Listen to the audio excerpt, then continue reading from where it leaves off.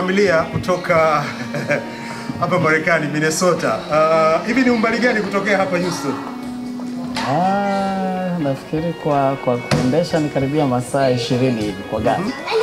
Kwa ndege ni masaa 2.5. Sasa naomba mjitambulishe, ni nani? Okay. Labda mimi ni Abdallah Mgonja. Ni Tanzania. Na huyu hapa labda ajitambulishe pia. Karibu. Asante. Kwa majina anaitwa Judith Nyamoita Mgonja. Kama mlivyosikia, huyu ni mume wangu Abdallah, na tumefurahi sana kuwa hapa Houston kwenye mkutano wa mavuno. Nafahamu Abdallah anatoka Kilimanjaro, Tanzania. Wewe Kenya unatoka maeneo gani? Natoka kule Kisii. Kisii? Ndio. Sehemu gani Kisii? Kule Gesonso. Gesonso. Yeah, panaitwa Gesonso. Nini kizuri sana kule Gesonso? Nafahamu Kilimanjaro kuna baridi. Hata kule Kisii ni hali ni nzuri. Kwa maana kuna nyakati za mvua, za jua, kipindi cha baridi pia, ila siwezi nikalinganisha na baridi hapa Marekani, hasa kule Minnesota tunakotokea. Hivi nataka nijue, hivi mlikutana wapi kwanza kwa mara ya kwanza na ilikuwa kwaje? Labda mwangu aseme. Nafikiri tulikutana kanisani. Kanisa gani? Kanisa la kinaitwa KCC, ambalo ndilo kanisa letu kule Minnesota. Tulikuwa wanakwaya, kwa naimba, na nilipofika pale basi nikawa nikifundisha hiyo kwaya. Basi katika kusikiliza sauti nikavutiwa na sauti ya pili moja. Basi nikasema basi hapa ndipo nimefika. Basi from there tukaanza urafiki na nini, and then hapa ndipo tumefika. Nani ni mwanza mwenzake? Kawaida fikiri mimi ndio nilianza. Ilikuwa rahisi? Hapana, haikuwa rahisi. Haikuwa rahisi kwa sababu alikuwa baba yake ni tradition kidogo. Ni mzee wa baba yake yuko hapa au nyumbani Afrika? Yuko hapa na nyumbani. Ni mtu anaenda na kurudi. Kwa hiyo alikuwa ametamani, alikuwa anajaribu kufikiri kwamba baba yake angefurahi zaidi akioa mtu wa kwao, Kisii na Mkenya. Lakini hakujua kwamba kuna mazuri mengi sana yanatoka Tanzania. Tena Kilimanjaro. Kwa hiyo tulikutania kanisani katika hali ya kushiriki pamoja, basi tukajikuta tumefika hapa tulipofika. Ilikuwaje rahisi kwako? Kwa kweli haikuwa rahisi alivyosema. Natokea kule Kenya. Na kulikuwa na ule uoga ya kwamba wazazi labda wangetamani niolewe kule ninakotoka kule Kenya. Kwa hivyo nikawa na tashwishi ya kwamba labda wazazi hawangekubali wazo la kwenda kule Tanzania. Lakini pindi nilipoleta hilo zungumzo kwa wazazi, kukuwa na shida yoyote. Waliweza kutunga mkono, na ndipo tukaweza kuoana, tukafanya harusi kule mwaka wa 2016 April 10. Nani alikuwa wa kwanza kuja Marekani? Ni mimi. Ambapo ulikuja mwaka gani? 2005. Ukiwa binti mdogo, lakini sasa mimi ni mama mzima. Watoto wangu. Watoto wawili, ninayo watoto wawili. Taji ana umri wa miaka 4. Na Tito ana karibia miaka 2 mwezi ujao. Kwa kweli tunashukuru Mungu ya kwamba ameweza kutubariki, na tuna wapenda wetu wawili hapa Marekani. Watu wengi kutoka Afrika, wao wa kike au wa kiume, sio watu wengi, miongoni mwa wengine wanatamani kuolewa na Marekani au kuoa Marekani. Kwa nini nyinyi mliamua kufanya hivyo? Kulikuwa kuna sababu?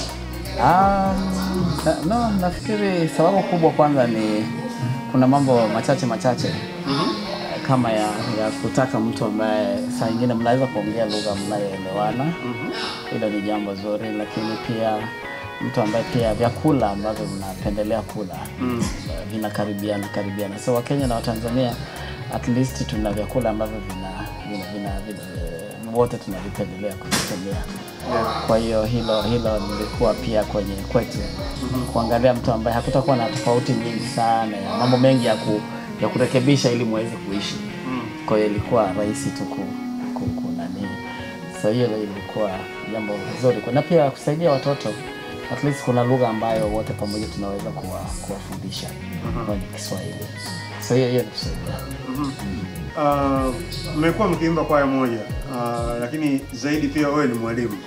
Hivi inakuwa rahisi kufundisha kwaya ambayo mko na hiyo anaimba? Kwa sababu nafahamu kuna wakati fulani mwalimu anakasirika hivi watu inakuwa rahisi? Hapana. Nafikiri the good thing ni kwamba tukiwa kanisani tuko kanisani. Na nikiwa kwenye mazoezi tuko kwenye mazoezi. So swala la mume na mke kwenye mazoezi linakuwa halipo. Pale ni kazi, lakini ni vizuri kwa sababu wakati mwingine tunaweza kukasirika na tukifika nyumbani anaweza kunielezea ulikasirika pale ama pale ulifanya hii. Yaani kuna mtu anakukosoa kila kitu unachofanya unapofika nyumbani. Kwa hiyo ni jambo zuri. Ni jambo zuri. Kuna wakati unapoimba unaogopa usikosee alafu kama ulivyosema ni mwalimu wangu, kwa hivyo kuna kurekebisha kule ambapo hatuimbi vizuri. Tunaweza kumtii na kuwa wepesi kwa kumsikiza anavyotaka tuimbe kwenye kwaya. Kwa hivyo kuna cha kuchanganya kwamba ni mume wangu, kama ni kwaya ni kwaya. Ndio. Tuje sasa katika miongoni mwa changamoto ambazo ilitokea kwenye familia yenu. Nafahamu baba aliugua. Wakati huo wewe ulikuwa mjamzito kama sikosei. Ndio. Mkipiga picha na kwa sasa hivi mnapata picha gani hasa wakati matukio yale yametokea kwa kufuatana? Nafahamu ujauzito sio kama ni tatizo, lakini kuna ile ambayo mama anahitaji kuwa karibu na baba. Lakini baba sasa naye alihitaji kupata mtu wa kumwangalia zaidi kwa sababu alikuwa anaumwa. Nini ambacho kinakuja katika kupitia hatua hiyo?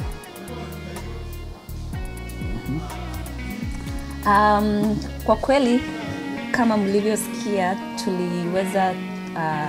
tuliweza kuwa na changamoto muda wa sasa miaka miwili sasa imepita ambapo hilo tukio lilitendeka. Ilikuwa ni March 31st 2021 ndipo mume wangu aliweza kuugua, na ilikuwa ni wakati mgumu sana ambapo aliweza kalazwa kule hospitali kwenye ICU kwa miezi 3, na mwezi wa 4 akaweza pia kuwa kwenye rehab na akaweza kuja na kujiunga nasi kule nyumbani.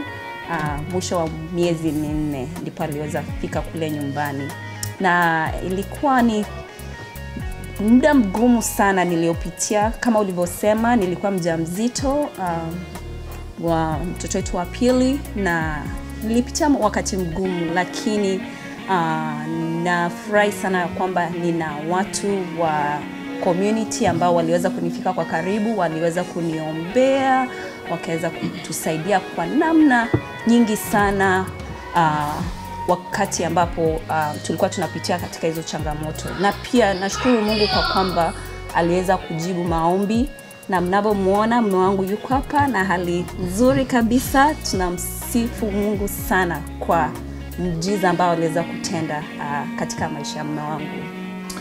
Kuna wakati hapa Marekani maisha yanakuwa na changamoto nyingi sana.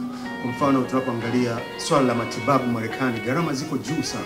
Ndio. Na sisi ni watu ambao ni wahamiaji. Tunapambana na maisha.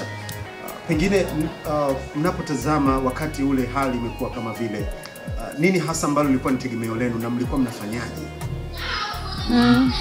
Yeah, nafikiri kikubwa zaidi ni vile kama amesema, ni kweli changamoto ilikuwa kubwa, but kwa sisi Mungu alitenda miujiza mingi sana in the process ya ukubwa kwangu, kwa sababu kwa kweli watu waliinuka kutoka kila kona ya nchi hii. Na kwa fursa hii najua wasikilizaji wengi wa channel hii wa Tausi watatusikiliza. Kwa kweli chama cha Tausi cha Tanzania kilisimama pamoja nasi kwa kiwango kikubwa sana. Kulikuwa na mwamko wa kipekee ambao kwa kweli sijui kama imewahi kutokea, mtu kuugua na watu kuja pamoja, na ilileta pia watu wa mataifa mengine ambapo wa Kenya, wa Zambia, marafiki wetu wengi walisimama pamoja. Nilikuwa na hadithiwa jinsi mikutano hiyo ya Zoom ya maombi ilikuwa ikifanyika wakati huo, na michango ikachangwa. Watu hawakuwa wanaomba, tunawachangia pesa nyingi ambazo zilitosha kabisa kulipa deni lile ambalo lilikuwa. Kuna wakati tulikuwa na uoga kwamba labda baada ya kufanya malipo kuna kiwango kingebaki ambacho labda tungepaswa kukilipa kidogo, lakini kiwango kidogo. But I think one day tulipata tu barua ilikuja kwa nyumba bila kujua how ilivyotokea, ikisema deni limelipwa, lakini mpaka leo hatujajua just like that ililipwa yote. So yani ugonjwa wangu wote, malipo yote, gharama zote za matibabu zililipwa, na kwa kweli marafiki ambao walisimama nasi kwa kiwango kikubwa sana. Kwa hiyo changamoto hiyo ya kifedha na kwa sababu ya maisha hatukusikia kabisa, kwa sababu familia yangu ilikuwa inaangaliwa kwa karibu sana. Kipindi chote nilikuwa hospitali. Marafiki walikuwa wakienda nyumbani make sure wana chakula, wana kila kitu walichokuwa wanahitaji. Kwa hiyo kila kitu kilifanyika kwa namna ya kipekee sana, na ninaendelea zaidi kutoa shukrani sana kwa marafiki, kwa Tausi, kwa Kenya, kwa kanisa letu, kwa community zote ambazo ziliinuka na kusimama nasi. Kuna umuhimu gani hasa ambao mnauona ninyi kama familia kuendelea kutumika kanisani maisha yenu ikiwa hapa Marekani? Yeah, nafikiri kabla mke wangu hajajibu pia, nafikiri yote haya inakuja sasa, kwa mfano kama hali kama hiyo, kwa sababu marafiki wengi ambao tumekutana nao kwa sababu ya kazi ya Mungu. Sio kwamba wengi watu tumekutana huku, si kwamba tulikuwa tunafahamiana na wengi kutoka Tanzania ama Kenya. Kwa kweli wengi tumekutana hapa, na kwa sababu ya mambo haya ya kazi ya Mungu, Tausi kule kwa Wakenya wenzetu kule Minnesota, connections zikawa ni nyingi sana za marafiki. Sasa faida ni kwamba unapofanya kazi ya Mungu, na Mungu naye anaangalia mambo yako kwa namna ya kwamba unakuwa na marafiki wazuri, marafiki ambao ni washiriki wa kanisa, marafiki ambao mnashiriki nao katika mambo mbalimbali. Kwa hiyo kujihusisha katika kazi ya Mungu kuna faida kubwa. Sisi ni mfano wa yaliyotutokea na watu waliosimama nasi. Tumeona mambo mengi sana hapo tokea. Usipokuwa unashiriki na watu, hakuna mtu anayekufahamu. Unaweza pata tatizo wakati wowote, na kama haushiriki au uonekani kwa watu, ni ngumu sana kuweza kupata watu, marafiki ambao wanasimama pamoja nao. Kwa hiyo kuna faida nyingi ya kumtumikia Mungu na kuwa na marafiki. Uimbaji unachukua nafasi gani kwenye familia yenu? Ningependa kusema nyimbo za Injili ya kwamba uimbaji kwa kweli ni kipaji ambacho tunapendelea sana kwenye familia yetu. Kama mlivyosikia mwanangu alisema, alinipata kule kwenye kwaya kule KCC kabla ajiunge na kuwa mwalimu wetu. Alinipata kule nikiimba na nimezidi na tumeendelea kuimba hadi sasa hivi. Ndio maana tumekuja hapa Houston na kikundi cha kwaya KCC kwenye huu mkutano wa mavuno. Kwa hivyo tunapenda sana kuimba, na ni jambo zuri sana la kwamba tunamtumikia Mungu kwa njia ya uimbaji, na tunafurahia sana kufanya hayo.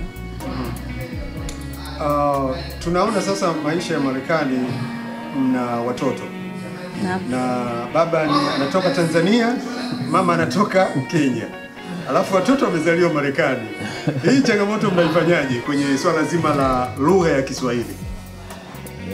Nafikiri ni changamoto iko pale kwa sababu ya mazingira na jinsi watoto hao wanakuwa, lakini tuna mifano mingi ya watoto ambao wamezaliwa kwa marafiki zetu wengine na wamewafundisha Kiswahili, wamefaulu. Kwa sababu watoto japokuwa wanasema wakati mwingine wanafikia umri fulani wanaacha kidogo, lakini hawasahau. Wakishashika wameshika. Kwa hiyo na sisi tunajaribu, hatujafaulu vizuri sana, lakini kwa sababu ya tofauti yetu sasa. Tungekuwa labda Mtanzania ama Mkenya kuda kwa sababu saa nyingine nahisi labda naweza kuwasiliana na yeye nisahau, yani nifikirie kwamba hata elewa Kiswahili hicho ninachoongea nitumie kwa Kiingereza. Sasa hiyo wakati mwingine inatukuta, lakini yeye kwa kweli nampongeza kwa sababu yeye anajitahidi sana kutumia Kiswahili. Hata wakati mwingine nikijaribu kuongea kwa Kiingereza hata nitishia kwa Kiswahili. Tukiwa nyumbani wakati mwingine watu walikuwa wanajaribu kumwongelesha kwa Kiingereza, alikuwa anawajibu kwa Kiswahili. So yeye anajitahidi sana na hiyo jaribu kuwaongelesha watoto. Ni yeye ananikumbusha kila wakati waongelesha watoto Kiswahili. Hongera sana. Ananikumbusha kila wakati. So kwa kweli hilo jambo yeye analichukulia serious sana, watoto wajue Kiswahili. Muhimu sana. Tuje sasa katika swala zima la malezi. Unajua malezi ya huku Marekani ya watoto ni tofauti na nyumbani Afrika. Afrika malezi ya watoto yanaachwa kwa mama zaidi. Huku ni tofauti. Na hapa ni tofauti. Sio jambo la kushangaza kumwona baba amekuja na mtoto amembeba, ana pampasi, anamvalisha hapa kanisani. Hivi mnafanyaje? Na mna watoto wawili. Ninyi kwenu mmejiwekea taratibu gani pengine? Ni kazi. Kulea watoto nchi hii ni kazi ngumu sana. Mnafanyaje sasa mna watoto wawili na pia mnafanya kazi? Ni kushirikiana. I think at the end of the days that yuko nyumbani anakuwa na watoto, the days that niko nyumbani anakuwa na watoto. Kwa hiyo tumetengeneza schedule zetu kwa namna ambayo inatuwezesha kuwa na wakati wa kuangalia watoto, kwa sababu hatuna mtu anayetusaidia kuangalia watoto, so lazima tujipange jinsi ambavyo kuweza kuwalea. Kwa hiyo zaidi sana ni ratiba zetu za kazi ambazo at least zimeweza kufit, kwamba niko nyumbani, ameenda kazi, yuko nyumbani, nimeenda kazi, so hivyo. Nini mnapenda kumwachia mtazamaji ujumbe wenu binafsi kama familia? Labda mke wangu aanze.